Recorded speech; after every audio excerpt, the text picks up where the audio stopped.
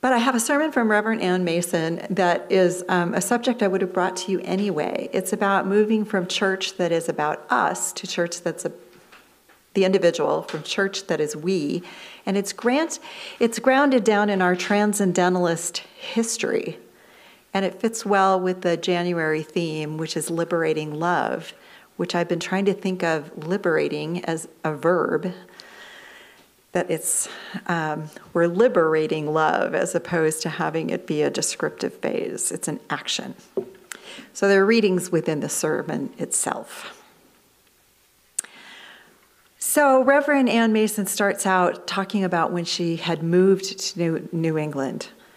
She said, "I was so excited to be in the cradle of the Transcendentalists. Writers such as Alcott, Emerson, and Thoreau have been fundamentally important to the development of Unitarian philosophy. And over the years, it has been so exciting to experience that thought, to see how they've developed over the years.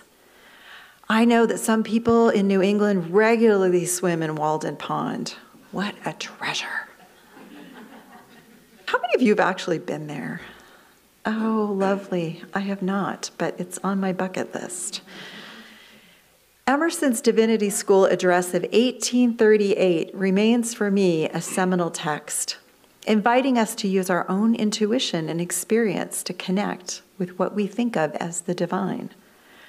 I love this exploration of Eastern religious thought, which encourages us to seek the divine within ourselves instead of out there in a remote universe. And yet, there are residual philosophies contained within our own Unitarian Universalism, which come directly from these writers, which now, in our current context, give me pause. Well, more than pause. Heebie-jeebies. This morning, says Reverend Mason, I would like to compare some of these historic perspectives with current writers who are Black, queer, and emergent. Quite a contrast, but stay with me. In my lived experiences of Ralph Waldo Emerson's essay, Self-Reliance has been a foundational text for many Unitarians. I know because I've been asked to read quotes from it, even at a memorial service. Try on this quote, Mason asks of us. To believe your own thought, to believe that what is true for you in your private heart is true for all men, that is genius, unquote. Maybe good at first reading, right? I love the first part about believing in your own thoughts. However, we need encouragement to lift above the crowd, to listen to our own hearts, and to trust ourselves. But the second part, in light of all the anti-racism work we're doing, asks us to never assume that my truth will be the same from one person to another cultural perspective. It makes me see Emerson's writing in a new light. As I read this, my hackles began to rise. How can I speak for all people as a white cisgendered woman? I can't even speak for all white cisgender women, let alone queer women or men of color. Now I understand that the context of Emerson's essay, written in 1841, was much more different than our world today. It was the height of the American Romantic movement.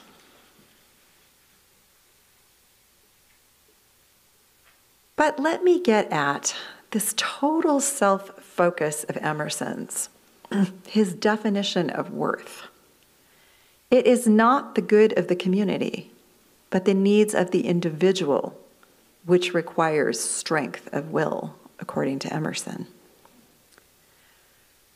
Quoting Emerson, "Whoso would be a man must be a nonconformist. He who would gather immortal palms must not be hindered by the name of goodness, but must explore if it be goodness. Nothing is at last sacred but the integrity of your own mind." Mason is appalled.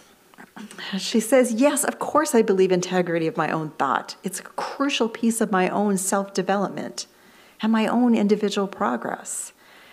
But to say that nothing is sacred but my own mind seems to exalt the individual over the sacredness of anything else.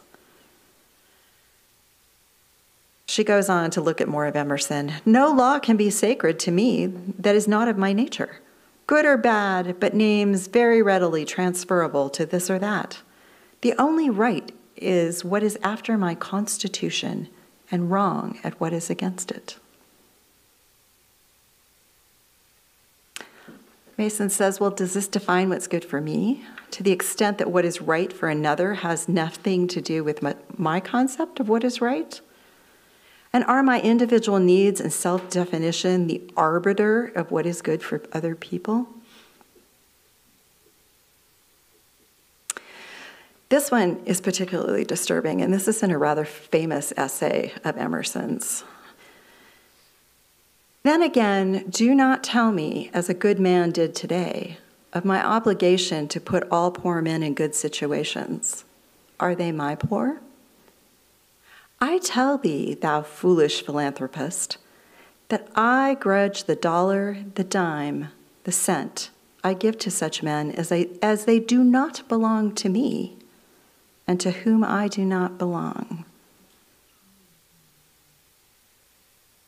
I have to say, it really personally pains me that this is someone we hold up in our Unitarian Universalist history, who did write many other amazing things, but it's important to know this part about Emerson as well. So Mason says, I think that this philosophy is the very knife which sharpened the bootstraps we are all supposed to be wearing. He separates people into the class of people to whom he wants to belong from those who don't belong to him. He absolves himself of all responsibility for those he does not respect. He exalts himself above the muck and the mire of humanity.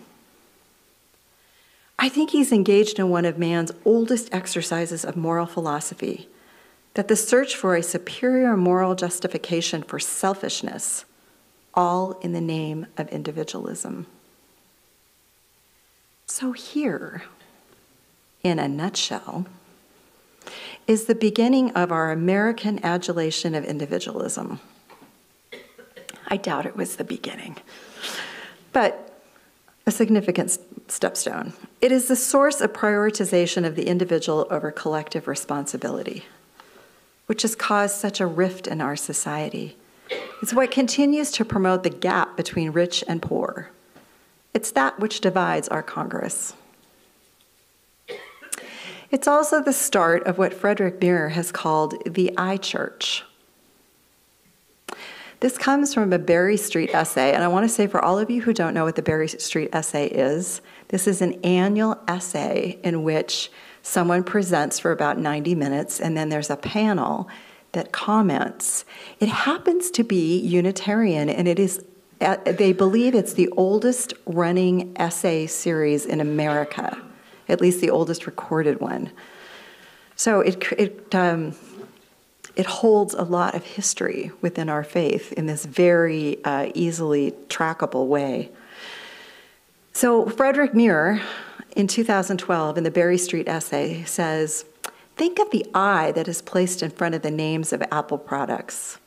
Some say I means internet. Others explain that the I stands for individual. This is your personal piece of technology to be used for whatever purpose you want. End of quote. I think this individualism in technology leads people to see everything, including the church, as something only for their own personal growth, to be used whenever they want it, and to shape in their own image. It is our denomination that is so imbued with individualism. Do we have Emerson to thank for that? Are we the iChurch? I would say, are we sometimes the iChurch? For 2 centuries, sympathetic observers from Thomas Jefferson to Harvard scholar and Bozeman native Diana Eck, have said that Unitarian Universalism can be the religion of the future. Not that we are, but that we can be. Yet we still remain a fairly small religious minority, in spite of a justice-seeking faith, in spite of the ministries in which we are committed, in spite of the marketing we've done. We haven't grown. I will say we shrink at a little less rate than some other denominations, but we haven't grown. Muir holds that the thing which is holding us back the most is our adherence to individualism. He wrote, "Many of us were drawn to Unitarian Universalism because it seemed to be the church of Emersonian individualism. We are the iChurch." Mason says, "I believe we're getting the error message. The iChurch app needs to get upgraded." What is our pathway to find inner connection as our faith tradition? I think the way through is to listen to the teachings of our younger leaders who ask us to engage in emergent strategies of collective work.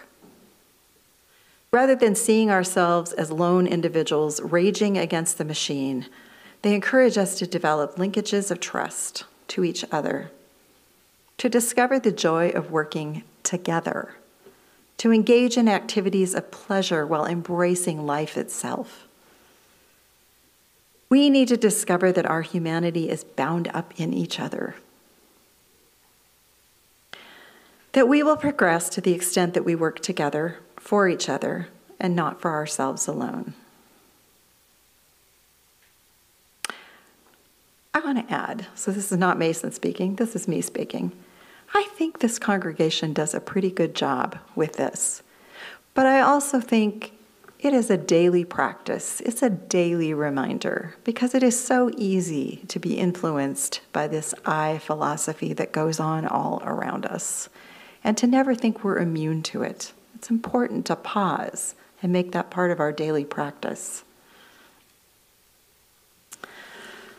Mason tells us to look to Archbishop Desmond Tutu and his sharing of this African concept of Ubuntu.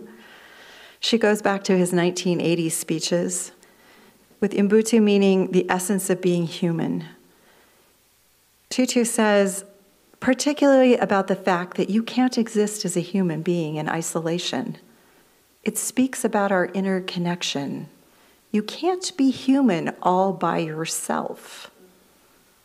And when you have this quality, you are known for your generosity. We think of ourselves far too frequently as individuals, separated from one another, whereas you are connected, and what you do affects the whole world. And when you do it well, it spreads out for all of humanity. End of quote. So now, for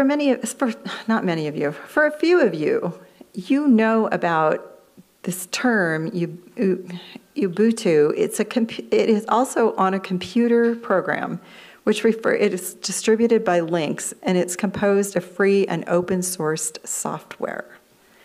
And they use this word because it's to be shared freely with everyone. The company which manages it is called Canonical, named after philosophy of I am what I am because of who we all are. That's on underneath their logo.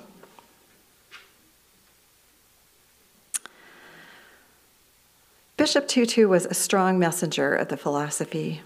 He says Africans believe that a person is a person through other people, that my humanity is caught up, bound up inextricably with yours. When I dehumanize you, I dehumanize myself. The solitary human being is a contradiction in terms because in this philosophy. Therefore, you seek to work for a common good because your humanity comes through when you do. It's also an antidote to isolation and self-centered perspective.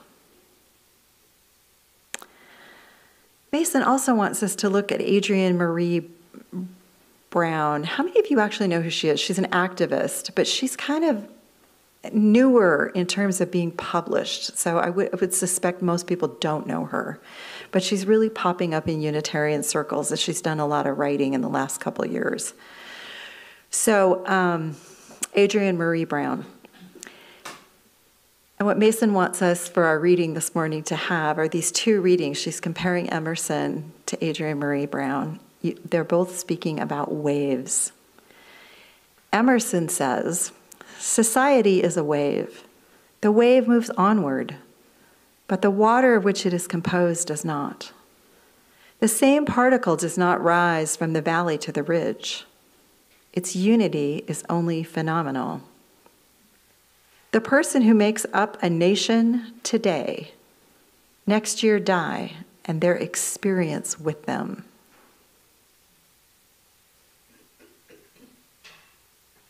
I think that's kind of depressing, actually. But Adrienne Marie Brown talks about waves in a different way. She says, "Together we must move like waves. The waves are not the same over and over. Each one is unique and responsive. The goal is not to repeat each other's motion, but to respond in whatever way feels right. The waves we create are both continuous and a one-time occurrence. We must notice how it feels to be in a body, which is separate, aligned, and cohesive, but it is critically connected." So Brown is talking about how we feel as much as what we think. And she stresses the way we move together, flocking like starlings, each aware of the motion of the other, always connected. Here the individual is affected by and has the effect upon the whole, emergent, interconnected, and beautiful.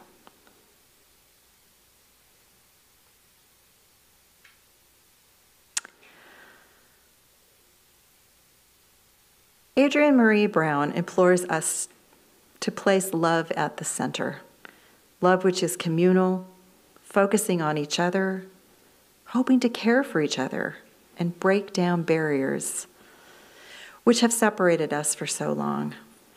She imagines a radical new way of being, asking, if love were the central practice of a new generation of organizers and spiritual leaders, it would have a massive impact on what was considered organizing.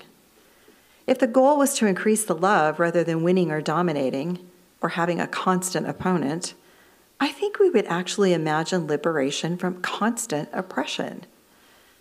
We would suddenly be seeing everything we do, everyone we meet, not through tactical eyes of fear and war, but through eyes of love. As I believe I mentioned last week several times, we're in an election year. And we have got to develop our coping skills because it is so hard to watch what is going on around us. Mason concludes with, the future of our faith lies in finding ways to reduce our tendency to hold our own personal views, our own needs, our own concerns as the most important part of our faith community. If we can find our way to place love at the center instead of our individualism, we would become the radically inclusive and hospitable faith we dream about. I hope you will join me in exploring this within our church and our denomination, because it's a message we want to be part of. Amen.